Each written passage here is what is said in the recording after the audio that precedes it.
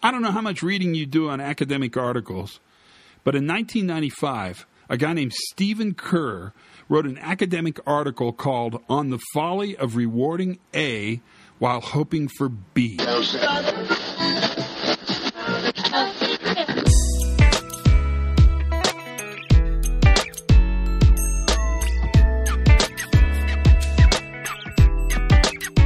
Hi, everybody. This is the Pre-Accident Podcast Safety Moment, and I am your loving host, Todd Conklin. Thanks for being a part of this gigantic podcast excitement that happens, twice a week, which seemed like a good plan when I started, but it's becoming kind of a commitment. It's like, I don't even know what this is like. It's like having a bonsai plant that you have to trim and water all the time. But I'm not complaining because I think the payoff's pretty high, and I get to talk to some cool people.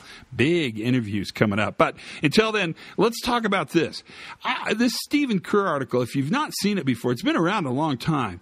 And Kerr's central point is that we can expect people to rationally do the things that are rewarded rather than the things that we say they should be doing. It's kind of put your money on self-interest because at least you know the jockey's going to be trying to win the race, right?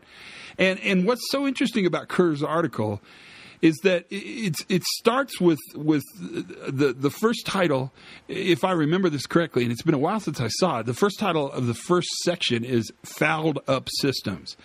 And he really talks about, in a bunch of different frames, the fact that we oftentimes want B, but our systems almost always reward A. And that, I think, is a very, very poignant piece of information. So we want safety, but we reward production, right?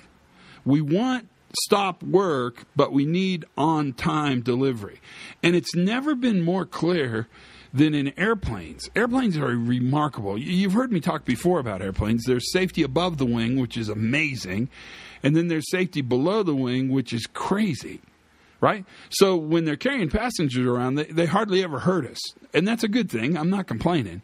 But when they're loading our bags, there's a lot of potential to be injured and, quite honestly, kind of a lot of injuries. That is a function of the system that we hope for and the system that we actually get. So we hope for the safest, smoothest, best work that could possibly happen with no injuries, everything's on time, and everything goes to the right place.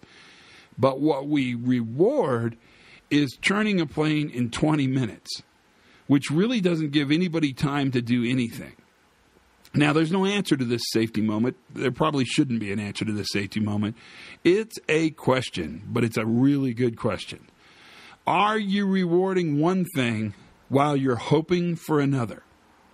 That's today's safety moment. It's easy as pie. I'm glad you listened. I hope you learn something new every single day. Have as much fun as you possibly can. And for goodness sakes, be safe.